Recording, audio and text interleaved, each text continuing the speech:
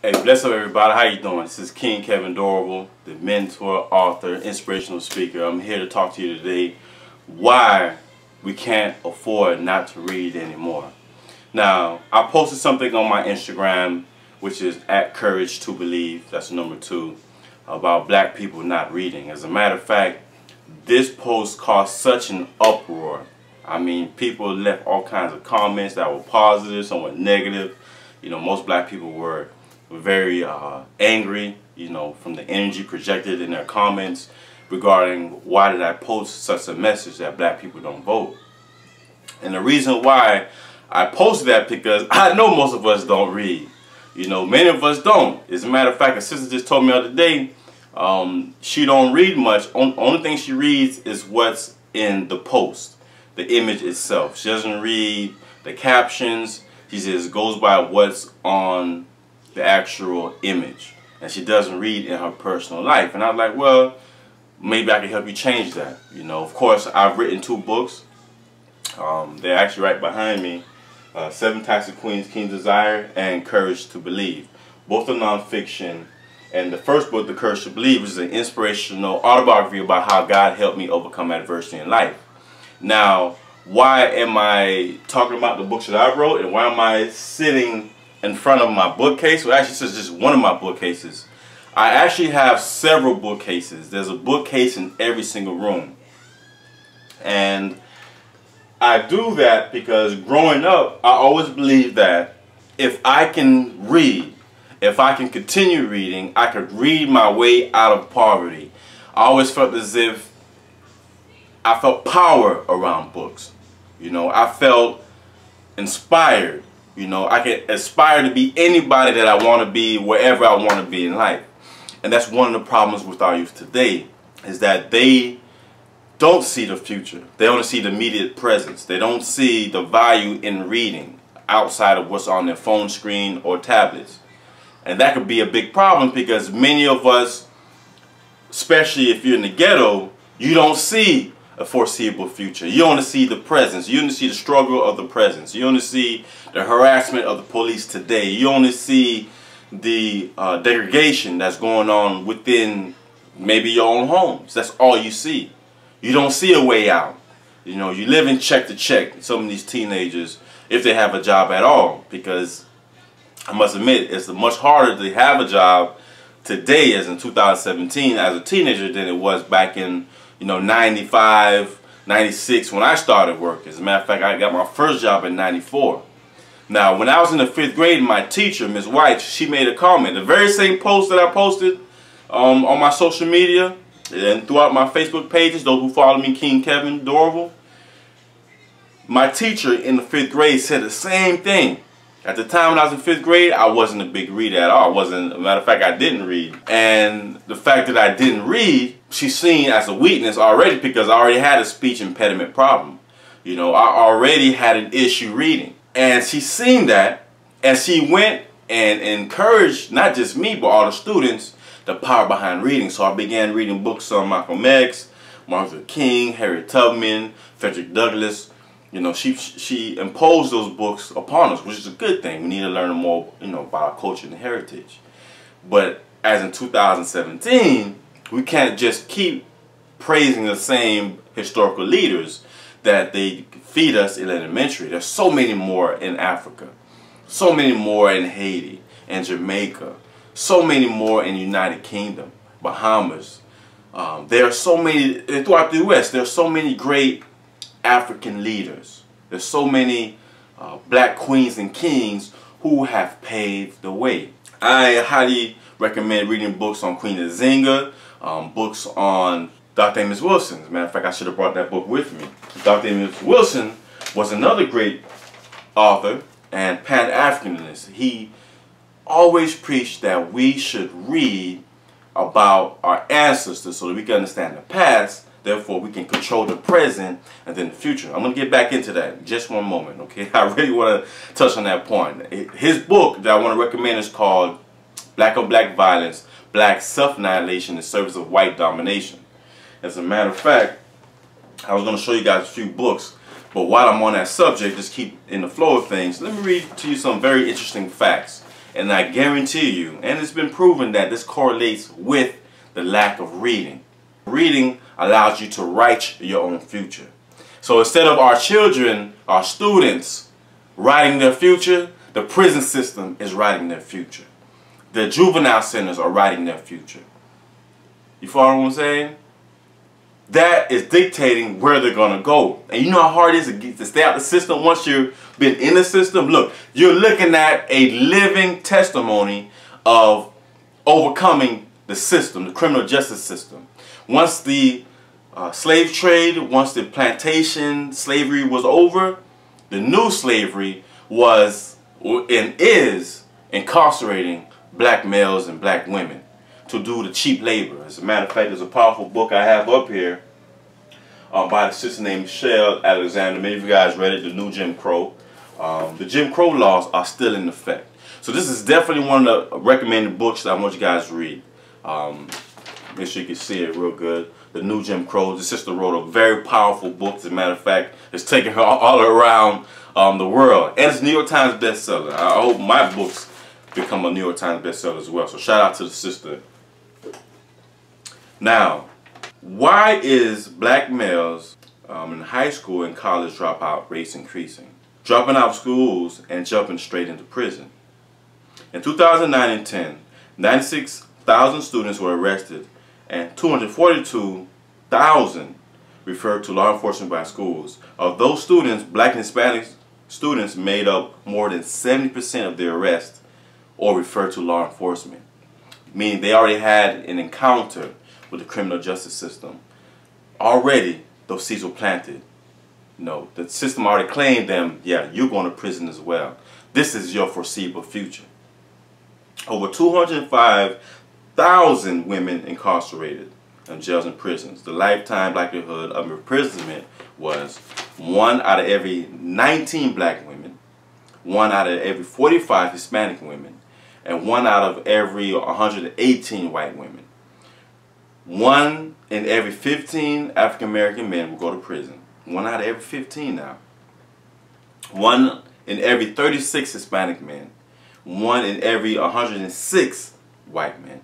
So you have 1 out of every 15 African American men will be in prison, in comparison to 1 out of every 106, according to the Bureau of Statistics. That's very fascinating, very interesting, very interesting. Black males represented the largest prison population of 35.4%. White males 32.9%. Hispanic males 17.9%. So white males wasn't too far behind, but if you look at the population wise, you know, black people being roughly 12-13% of the U.S. population, and white people represent a lot more than that. I believe the white population, what is it, 20-30%, but we still outdo them in prison. We still outpopulate them. And that is something to brag about, and actually that's something very horrific, because the more of our black men in prison, that means the less leaders we have, the less protectors, the less providers we have in the homes and the communities. It's very interesting stuff. Now, you can get offended by the statement black people don't read, but I'm an author and I've sold books. I guarantee you put an event together, you will have 1,000 people at a club in comparison to maybe 100 people at a literary event, at a book signing or book talk. See, the power behind reading is that the words itself, it empowers you. It infuses you to open up that creative space in your mind. There are over 200 billion brain cells, over 200 billion brain cells that we have that can measure things, that can have the possibility of recording our thoughts, that has the cells around us, the atoms around us, controls them. It creates these vibrations around us. It creates the energy. Our brains create the energy. You know, our heart. It creates this love energy, or it can create hate energy around us. It literally, our brain cells literally create what's around us. It creates our immediate environment. So if all you see is guns and drugs and prostitutions, calling women bitches, calling dudes niggas, if that's all your mind is on, that's all your mind will manifest. And by reading, and not just reading any book, but reading books to empower yourself, edify yourself, so you can edify others, is very powerful. Some of the books, a young lady asked me to do a video on what books I recommend. Now, right now, we have a reading program called Through Our Lens, which is going to take place in November once I get back from London from my book tour.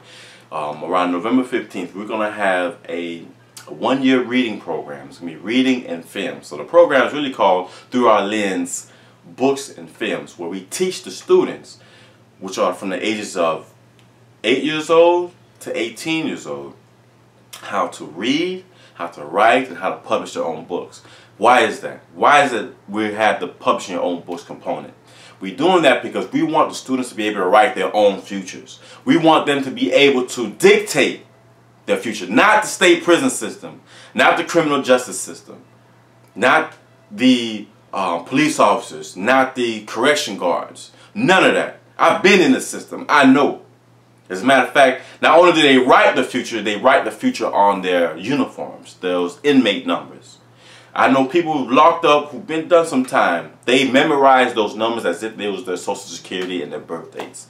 That's how much power and control the criminal justice system has within the black community. If we want to change our political, social, economic situation, we must do it in books. We must do it by reading books that empower our community. Now, I'm going to send you a couple of books here for children. There's two books I want to recommend. One by a sister named Toshiba Berry McLaren. She has a book called Space Station Elementary. She wrote this book in elementary. She's a grown woman now. Grown woman. But she wrote this book when she was in elementary. She recently published it a couple of years ago. I believe, what's the exact year? Because I just bought it 2015, so I was right, a couple of years ago, in 2015. So shout out to the sister. You get more information, you know, on her website. But go to Toshiba Berry McLaren. She's also on Instagram. Go to my Instagram, tag me, and I'll make sure that you get her message. My Instagram is @CourageToBelieve or @7Queens, 7 Kings, which is number 7. The Lion King. Children love this book. They love the movie. Have them read the book. Have them read the book and see themselves as the characters in it. You might want to see themselves as Simba. You got Uncle Scar. You got the little Zazu. You know, you got a few characters in here. Have them read books that they seen the movie about. That's how you get their taste into reading. The reason why we also have the Through Our Lens program, but you get more information on my website, KevinDorival.com, or go to thecouragetobelieve.com. And you get more information. But we wanted to teach the students how to make money. We want them to learn how to make money so that they can see the works behind writing a book, what it takes to write a book, and so they won't be discouraged when it comes to tasks such as writing a book or a major project. A lot of people see writing books and seeing hundreds of pages like they can't do it. Look, it only takes one book at a time. Look at me. I've written 2 books. Actually, I've written 3 books, 2 published. I'm working on my 4th book right now, which is a children's book called King Kevin's Courage. So the title may change because I don't want little girls to be discouraged from reading it, because I may want to do something that's unisex. It is unisex, but I don't want the title to scare people away. One of the things you want to be careful with when you're writing books and promoting them is the title. The title could turn people on or turn people off. Luckily, I'm very creative. I've written 2 great books with 2 great titles. 7 Types of Queens King Desire, which is this book here, as you can see. Hope you guys can see it there in the camera. Very powerful book. I have it on the screen. And also The Courage to Believe, which is an inspirational autobiography about how God helped me overcome adversity in life. Very powerful book. I wrote this back in 2012. It was published on my mom's birthday, 12/12/12. Get those numbers. And 7 Types of Queens King Desire, which came out July 17th. This hardcover book is $28. The ebook is $9.99. Paperback is $16. Definitely support. Now, I have a classic book by Ernest Hemingway. This guy isn't African American, but I highly encourage people not to read only books written by black people. You know what I'm saying? Stop doing that, because by reading books by only black people, you limit yourself, because black people, we don't cover all the fields. We may cover many of the fields, but white people write great books too. You feel me? Even though majority of my books is actually mixed. I have authors from all over the world, books from all over the world. Some books not even in English, you know, because I speak a little Spanish, a little French, you know, being Haitian. Now this is an Ernest Hemingway classic book called The Old Man and the Sea. If I'm not mistaken, this might be the book that Denzel Washington was reading in that one movie that he was in. All right, Ernest Hemingway, classic book. He's a classic author. That's why when I seen this book, it was a no-brainer. I was going to get it. Now, bedtime Bible stories. The Bible is one of the greatest books written. It's definitely the most sold books. Even if you don't believe wholeheartedly in the Bible contains so many great and awesome information that I think all of us should read and look into. I truly do. I love reading what the Bible offers, and I love what it does as far as encouraging me to have faith. You gotta have faith. You gotta have faith, even courage to believe in yourself. And the Bible has a lot of great stories, great for children. And what I would recommend, and what I would say is my favorite story is two stories. One of Moses and one of Joshua. Joshua being able to stop the sun, you know, in the middle of a war. You know, that's power. Just being able to visualize that, and that's what reading does. It helps you visualize things you normally can't see. And by the way, my program, Through Our Lens, I want to tell you guys that the fundraiser is taking place right now. Go to thecouragetobelieve.com or go to GoFundMe. Donate $5 or donate $5,000. We're raising $10,000. Donate what you can. Share it, at least share this video. Share the GoFundMe link, which will be at the caption of this video. Okay, it's very important. We want to take this from South Florida to North Florida to Atlanta to New York to Haiti, because my nonprofit Courage to Believe International, we are based in Florida, but we're trying to set up work in Haiti. I've been working on that for a while, and when I get the sponsorship needed, trust me, it will happen. Now, one of my favorite books of all is this book. I wanted to grab the Dr. Amos Wilson book, which is in another room, but I'm not going to go get that book. But this book here, which he also recommends you read, is The Destruction of African Civilization, or Black Civilization, by Chancellor Williams. One of the greatest books written. Dr. Boris Shango, another author and Pan-Africanist. I want you guys to make sure you see the title of this book. This book here breaks down why and how Africa was so powerful, whether it's from Kemet to Kush to Queen Nzinga. As a matter of fact, this was probably the first book that I read that talked about Queen Nzinga, which is featured in my book, 7 Types of Queens, King Desire, as a warrior queen. Now, this book has the queens, has the kings. Oh, has some scratch-offs I forgot about. See that? You see the power of reading? They say if you want to hide some good information, you put it in a book. You want to hide information from the back, you put it in the book. Well, you put that in the book with me, you're going to lose your information and money. Trust that, buddy. But this book here, Dr. Boris Shango said you should read twice a year. Read until the pages fall off. That's how good of a book this is. And it's historical facts that empowers you to understand why we are in the situation we are in today, why we're so divided, why the European system divided us in the first place. This book here, when I heard so many people reference this book, so many people. And I'm going to reference it when I write the follow-up to 7 Types of Queens. It's going to be 7 Types of Kings, Queen's Desire. So I'm going to switch that up. I'm going to continue writing as soon as I get back from London. As a matter of fact, I may write some of it while I'm in London. But this book here, and it talks about all the major and even small civilizations throughout Africa, mentions of Haiti and Jamaica, the United States. This book here, every black family should have this book. Every black family should have this book, and also have a book called Holistic African Medicine. You know, holistic, and I'm looking right at it too. I want to go grab it, but this book here is a classic.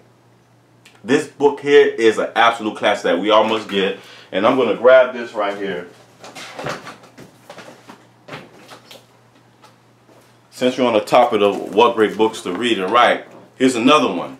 This book here, this is what I mentioned. African Holistic Health by Dr. Layla Africa. This is a very awesome book. It's thick. It has a lot of good information. I took a lot of good notes in it. This book will help you understand the health, remedies, herbs, vitamins, recipes, sexual personality types, foods to avoid, self-diagnosis charts, male cycles, female cycles, anthrax, AIDS, cocaine addiction remedies. I mean, this book here has everything.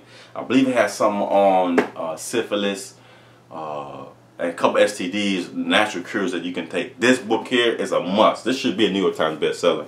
But I'm just saying, every black family should have this book and should have this book. As a matter of fact, every household, I don't care where you at, where you from, these two books are classics. All right, and also I want to give a shout out to TC Courier because we are going on tour for the Kings and Queens book tour. Go to kingsandqueensbooktour.com to get information on this book here by TC Courier, which is a beautiful book, a powerful book, The Secret Science of Black Male-Female Sex. Is referenced in my book, 7 Types of Queens Teen Desire. You know, a couple of times, and I learned a lot from this book. As a matter of fact, I mentioned Dr. Borshengo's book, African Woman, Original Guardian Angel, and African Genesis. You know, definitely want to, those books, this book and Dr. Borshengo's book, which is, you know, out in my living room bookcase, taught me a lot about sexual energy, understanding the powers of a woman. And that's why those two books, especially Dr. Borshengo's book, was highly referenced in my book, 7 Types of Queens Teen Desire, to empower women, to understand their importance, to get women back on the throne, and to show men what a real man is supposed to be looking for in a woman, but also what are the things they haven't been looking into other than looking at her ass, looking at her titties, looking, you know, her lips, thinking how good her head might be, you know, going down on him, or, you know what I'm saying, things, or, yeah, that may be fun, but there's so much more to a woman with her feminine sacred energy, and how the woman is naturally given the power to give birth, naturally given that power to give birth. You know, being able to manifest your dreams and goals, being able to inspire and encourage people. You know, people like Michelle Obama, Flojo, the track star, Florence Griffin Joyner. As a matter of fact, her birthday was yesterday. So I got to publish that blog today. You know what I'm saying? So I'm going to publish that blog today. Flojo's birthday, she died on the 21st. And I can't believe I forgot that. I didn't give her a shout out. You know, but hey, it is what it is.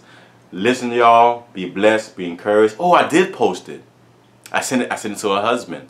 So I don't know if he read it yet, but hey, check me out, King Kevin Dorival. Be blessed, be encouraged.